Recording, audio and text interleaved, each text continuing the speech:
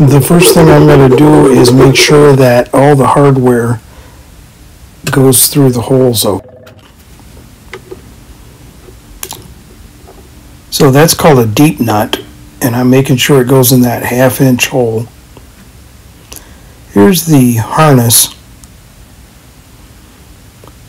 It has to be made properly, and I'll talk about that a little bit later.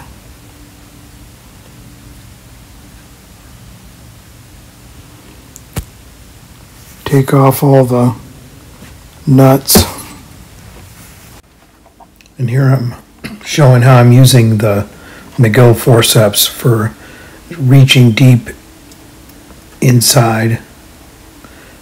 And these are the Klopman PAF style pickups. And I wrote that, looks like upside down, oops. Here's the harness. You can see it's one continuous wire basically. And the ground cable is soldered on the side, and that helps them fit through. So I'm just placing them where they go. And here I'm showing you the pickup wires and how I connect the pigtails. The hot goes to hot and the grounded cable gets soldered together. Here I'm just twisting them and getting them out of the way.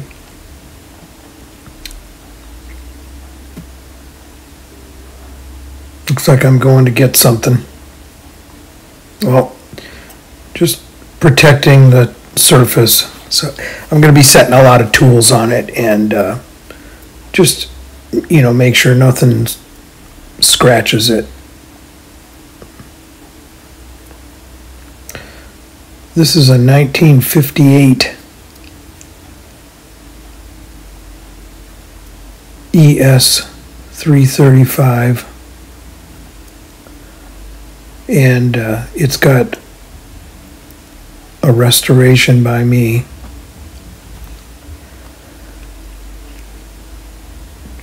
Here I'm showing you the string I use to pull through the pots. It really helps.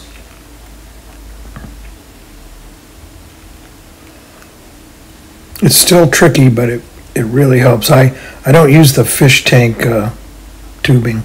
This right here is what I would call an obturator, which is a medical term, but basically it just pulls it through.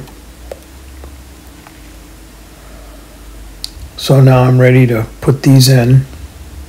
And they really only go in one way. You can see this way doesn't go in, this way does. So you have to point them correctly, and they go in shaft first, down, and then you gotta flip them around once they're inside. And here I'm putting them in. You can see it's a very tight fit.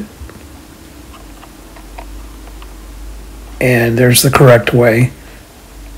And I put both of the, looks like the neck pickup controls in.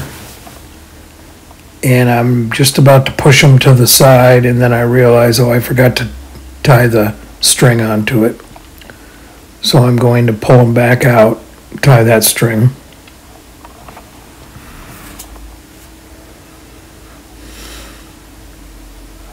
It's a bit of a struggle. I think it's a lot easier if you have long fingers and skinny hands, which I don't have. I can't even get my pinky in that F hole. So I'm tying the string on now.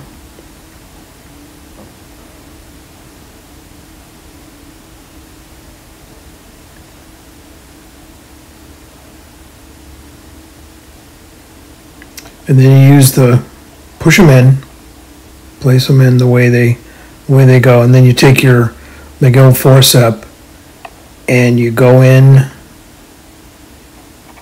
and you can see it coming out the hole with the pliers. Just grab the string and pull it through, and that way it guides it to exactly where it needs to go. And now I'm just going to push all the rest of them in. And I will show you a little bit more later on.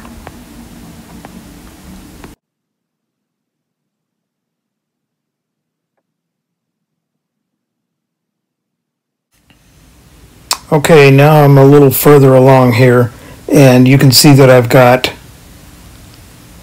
all the pots connected, and what I'm showing here is I'm taking my caliper and I'm measuring the jack because I don't want it to stick out too far. So I need to know basically how many washers to stack underneath. So that's what I'm doing right now. I'm going to cut this. So we're a little further along here in time, and I am having a little trouble with pulling the jack up into the hole. It's catching on something inside there, so I'm having a little trouble. I've done this probably 100 times, and a couple times it just goes right in, but most of the time there's always something going on. Something catching. So I'm looking inside, and I have mirrors and stuff that help. And again, I'm trying not to get frustrated. Just taking my time. So I'm going to cut the video and go a little forward here.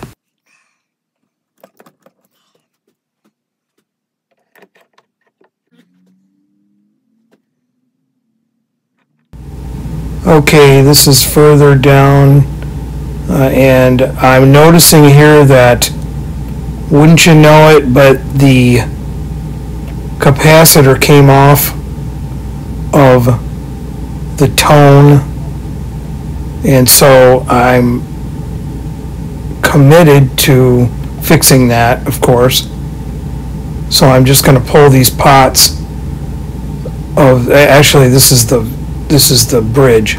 So I'm pulling these back out so that I can get my soldering iron and try to do it without putting a hole in my lacquer. So I'm going to stop the video and maybe show a little of that later. One of the tricky things here was that there was solder in the hole of the pot lug. So I had to try to drill it out or heat it up or something. So it's kind of another problem that you have to overcome. See, I got that drill bit there, and that's just a little poker, a carbide tipped poker, and I'm trying to open that hole up. So I have my soldering iron, trying not to touch the lacquer, and there I go. Just put a little. That's all it takes.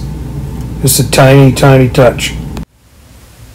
So now I have the pigtail and the pickup wire connected.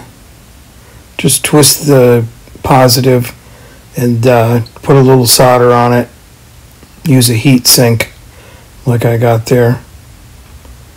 And connect just a little solder on the cable, braided cable, and that will ground it. And then I'll do the same thing with the other one, which is that looks like I'm doing the neck. And then I'll check it.